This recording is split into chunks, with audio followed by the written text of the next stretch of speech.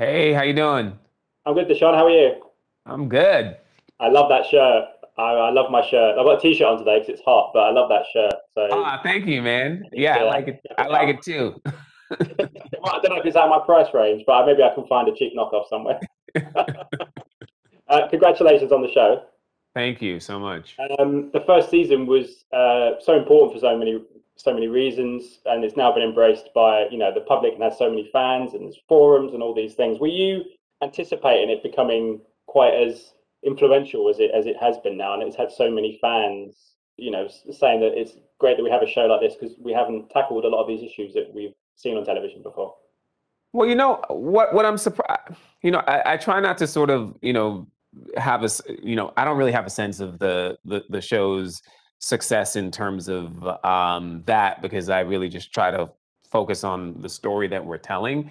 What I will say, the thing that I'm really excited about is that talking about things that are contemporary like the Me Too movement, that that resonates enough, and it's an important conversation, that people are willing to sort of live in this sort of hybrid fantasy that still is just a different way of, maybe it gives us a little bit of more distance to really talk about these things that are so influential and important to our society. So that makes me excited that we participate in the real world dialogue in that way.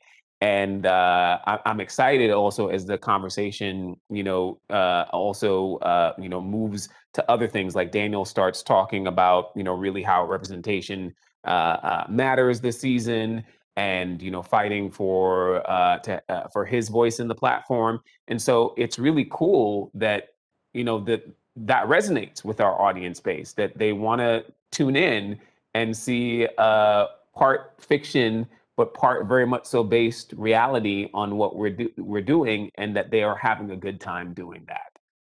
Yeah. How have you enjoyed Daniel's evolution? Because as a character, he's had opportunities to go other places. He's very loyal and wants to, as you say, kind of he wants to climb the ladder as best he can with the obstacles in front of him. So how have you enjoyed his evolution into season two? Well, I really enjoy. I got to do some really fun things this season. Daniel is one of the first people to start talking about COVID, and so just going back and reliving, because we're living a few months ahead of where the characters are, right? Especially at the time that we were shooting. So just going back and just sort of living through that was exciting. I also think what's additionally exciting about the show, especially in season two, is that we're going on more personal arcs of the story. And so we're finding about a little bit more about what's motivating these people, both their flaws and also the things that are noble about them. Mm. Daniel, I think, goes to more vulnerable places this season. And so his arc is part political and, based off of his job and everything else, but it also becomes more personal this season. And so that's all exciting things to buckets to play with, or to play in. Yeah, and obviously there's a lot of serious stuff going on, but I've asked this question to the rest of the cast to be as fun, be a little bit fun, I guess. But I told Karen how good she is at corridor acting and doing the one takes and walking through the corridors. She is the best. I told her if she ever retired from acting, that's the acting class that she should teach. I just wondered how fun they are to shoot, because I imagine there could be more bloopers for that than anything else, given that you might walk into the camera or you might hit the wall or something. How have you enjoyed that part of acting, shall we say? I love it because in when I went and researched, like, people in the news place, right? They're always on their cell phones, like they're always like doing Yeah, stuff. And yeah, so if you notice with me, what I try to do with Daniel, as soon as I can, I always just, like, because there's so many things going on, and so to me, it's fun to, like, pile on as much to do as possible, which is what we do in. I feel like in life.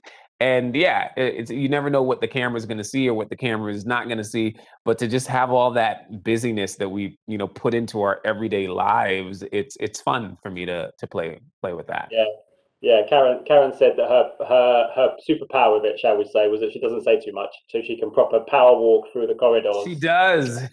Go do this, get it done. End of conversation.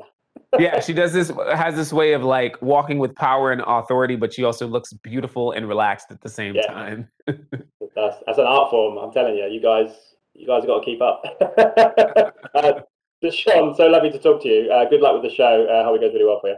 Thank you so much. Have a good one. Ladies and gentlemen, you're watching Hey You Guys.